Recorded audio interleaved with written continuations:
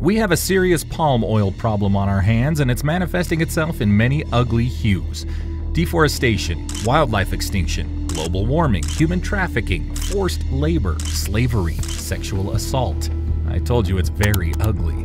The world's favorite vegetable oil sure looks harmless and innocuous, but its industry runs alarmingly red, not with palm oil, but with the blood and sweat of innocent humans and animals who are suffering tragic loss at the hands of, you guessed it, big and greedy corporations. However, before you point the finger, it might shock you to know that you're also part of the problem. Stick around to the end of this video as I expose to you the dark side of the palm oil industry and the global catastrophe it currently fuels.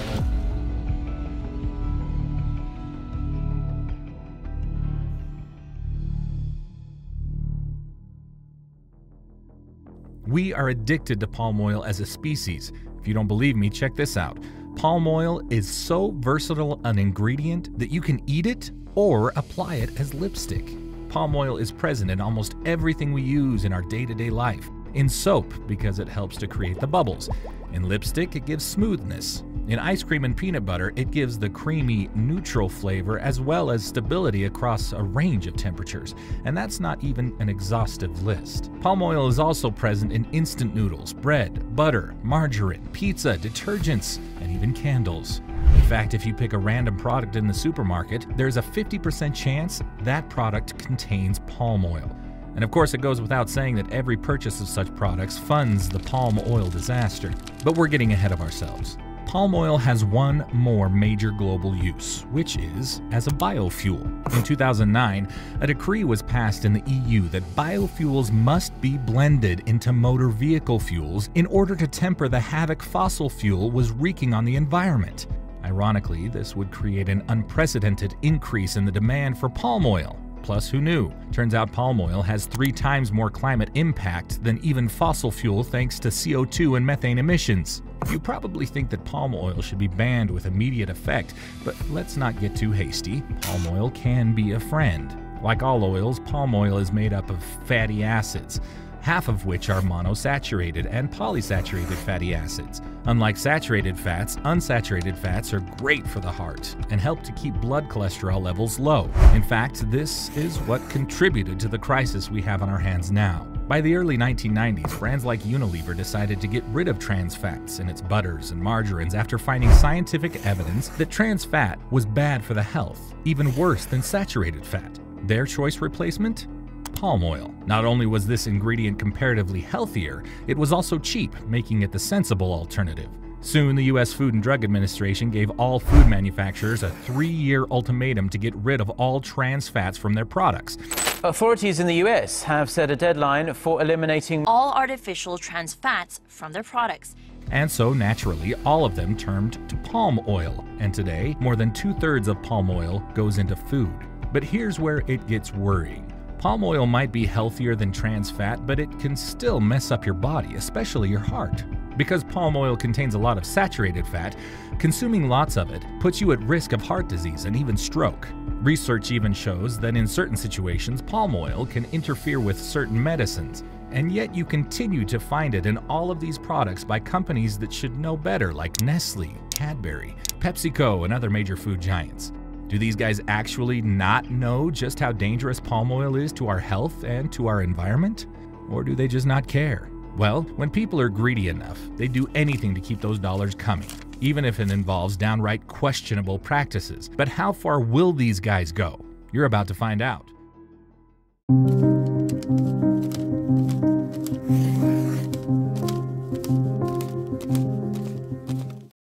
To begin with, there's one other thing I didn't tell you about palm oil. Producing palm oil is unbelievably cheap. And you know the motive of capitalism. You want to keep the cost of production super low so you can drive those profits as high as possible. So it should come as no shock to you that everyone dove right into that palm oil business. And by everyone, I mean everyone.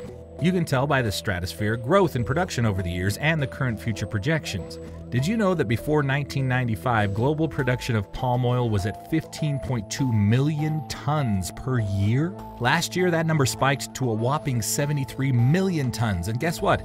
By 2050, that number would once again increase, this time by a factor of 8 to about 450 million tons. It's incredible. But as you know, there's always a cost. In just 13 years between 2004 and 2017, more than 43 million hectares of tropical rainforests have been cleared to grow oil palm plantations. And out of the 24 particular deforestation points of concern in the world, 2 in particular have been giving global conservative organizations sleepless nights: Sumatra in Indonesia and Borneo, which is a part of 3 countries, Indonesia, Malaysia, and Brunei. You see, Indonesia and Malaysia are responsible for producing 90% of the palm oil used globally. And that's somewhat interesting considering that the palm oil fruit from which palm oil is extracted wasn't originally native to either of these countries. In fact, it wasn't until as recently as 150 years ago that palm oil got introduced to Malaysia in 1857. At first, production rates were quite normal because no one had picked up on the advantages of oil palm production just yet. But then Mr. Leslie Davidson stepped on the scene and introduced an idea that would change the palm oil industry forever.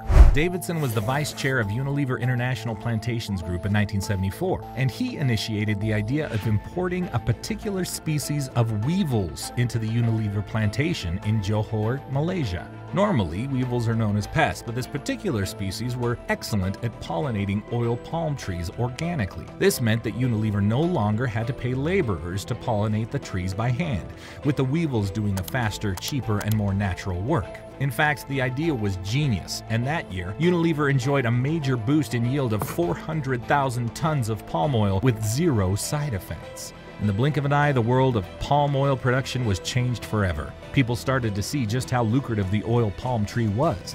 And before you knew it, huge acres of forests were getting destroyed, so companies could build their own haven of oil palm plantations. Rainforest Rescue reports that the equivalent of 300 football fields are being destroyed every hour in Sumatra and Borneo. In fact, 55% to 60% of Malaysia's forests have already been destroyed, especially in Borneo, and this has caused many endangered species to lose their homes. We're looking at the orangutan, the rhinoceros, the Sumatra tiger, the Borneo elephant, all in danger of extinction because their natural habitats are getting destroyed on a regular basis. As if that's not enough, this widespread deforestation has also made Indonesia the 3rd largest emitter of carbon dioxide after China and the United States. You see, the rainforests in Indonesia are carbon-rich peatlands, so when you clear these forests, they immediately become flammable, and the slightest spark is all it takes to create a hard-to-control inferno. But it's not just the deforestation, it's also the processing, packaging, transporting, and consuming that goes into oil palm production. According to the International Council on Clean Transportation, palm-driven land use change in Indonesia and Malaysia has caused the emissions of 500 million tons of CO2 from these 2 countries on a yearly basis. That's almost as much CO2 as the aviation sector contributes. Yes, there has been a pressure on to make the industry more sustainable and slow down deforestation, but after all these years, only about 19% of the global palm oil production is considered sustainable. There are many reasons making the palm oil industry more sustainable has not particularly yielded impressive results. One such reason is that there is no real sustainable alternative to palm oil. Well, technically, coconut oil and rapeseed oil are on the table. They're more expensive to produce than palm oil. Plus, the plants of these oil seeds are not as efficient as the oil palm in terms of growing. Another reason for the delay in making the palm oil industry sustainable is that 40% of global palm oil is produced by small-scale indigenous farmers, many of whom are not educated enough to understand the implications of their efforts on the environment or deep-pocketed enough to adopt more sustainable production practices. Plus, governments of these palm oil-producing countries are invested heavily in the sector because of the words of Malaysia's Minister of Primary Industries, Teresa Kok. Palm oil is synonymous with poverty eradication. But the push for an increase in palm oil production hasn't just come from governments of palm oil producing states. The pressure has also come from global external bodies like the World Bank and the IMF.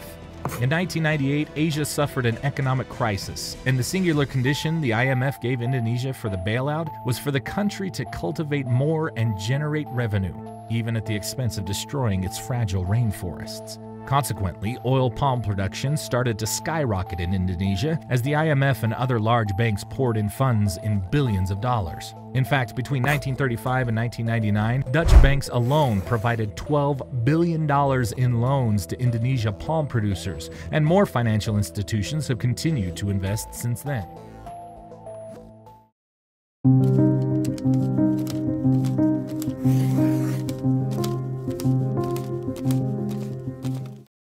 On the surface, that sounds like good news as Indonesia was able to dig itself out of its economic recession, but if you listen very closely, you might hear something. The cries of millions of laborers, the poorest of the poor in Asia, being exploited in the worst ways of child labor to outright slavery. Jadi dari sini tuh loh, dikasih tanah udah dirampas sama BGA, hasilnya itu dimakan nggak cukup. There have even been allegations of other heinous crimes in the underworld of the $65 billion palm oil industry. In 2020, the Associated Press ran an investigation into the workforce powering the palm oil industry. Some allegations were bad, with some workers complaining about being cheated, ill-treated, and forced to bring their children to work. Aku sekolah, nggak ada sekolah berendon aja lah, kata mama. Bilang ya nangis lah, jadi putus asa jadinya. But others were downright horrifying. According to reports from the AP investigation, the demand for palm oil around the world is increasing faster than plantations can find enough workers. And to make sure they can never escape, these workers would have their passports seized, a textbook red flag for forced labor. Plus, it's not a rare sight to see children working alongside their parents on these plantations as cheap laborers. Sharing his experience with the AP reporters, a particular laborer, only known as Jum, explains his plight working on a Malaysian plantation run by Felda. By the way, Felda is one of the largest palm oil companies in the world and is actually owned by the government. Jum is an Indonesian, but his inability to get a job back at home took him to Malaysia in 2013, where he landed a job as a plantation worker. In his statement, Jum reveals that at night, he sleeps under the stars next to a campfire, where there's no protection from the elements or from the looming wild animals, including snakes and tigers. Like many others in his situation, Jum dreams of escaping this nightmare, but his boss confiscated and lost his passport, which means he can't ever leave without running the risk of getting arrested. Sumatra's plantations have even gorier stories. Workers have testified that they don't get paid for not meeting the daily harvesting quota, even though the daily quotas are literally impossible to meet. There also has been instances of sexual harassment, physical assaults, and other forms of human rights violations. But the governments and the so-called billion-dollar companies are turning the blind eye so that they can profit from this. It's sadder that these issues are commonplace even on small plantations and so-called RSPO-compliant ones. And we haven't even started to explore the unjust land grabbing from the indigenous people of Sumatra and Borneo. Fortunately, there's been an attempt to spread awareness on the devastations of palm oil, and few companies like Marks & Spencer, The Body Shop, Waitrose, among others, have committed to more sustainable palm oil. But again, this is difficult to track because palm oil can be listed as an ingredient under 200 different names. How do you keep all those names straight? Now, a quick fix to the palm oil crisis could be to tell companies to stop importing palm oil from Indonesia and Malaysia. Well, the card has been played before. In fact, it was Indonesia's President Joko Widodo himself who placed a ban on the exportation of palm oil from Indonesia to meet the local demand and to make it more sustainable by controlling the supply, but it did not help. In fact, it only made things worse for everybody, especially the poorest of the poor. Because here's the problem. If palm oil is scarce, then food prices rise. And when this happens, sales drop and companies begin to look for other cheaper alternatives to palm oil to keep their accounts from entering into the red zone. This is already terrible news because big companies will get land hungry. After all, they're going to need more land to grow other oil seeds that will serve as an alternative to palm oil. Unfortunately, none grows as efficient as palm oil, so they need to buy many hectares of land. In the end, as most always do, they deprive poor indigenous landowners of their land, thereby leading to increased poverty in such low-income countries. It's a vicious cycle that appears not to have a solution, which is why it wasn't surprising when Indonesia's president called off the ban barely 3 weeks after he placed the embargo. So we're back to square one. Now, is the palm oil problem ever going to be solved? Well, biotech engineers have been working on a synthetic palm oil alternative that isn't produced in the rainforest, and the potential seems promising. Still, sustainable palm oil alternatives haven't done so well in the market historically. It seems like the vast majority of palm oil consumers are not just aware of the havoc the palm oil industry has created. So, tragically, the world's palm oil problem might remain an unsolvable Rubik's Cube for a very long time. Let me know by dropping your thoughts down in the comments, and for more videos like this, be sure to hit that subscribe button.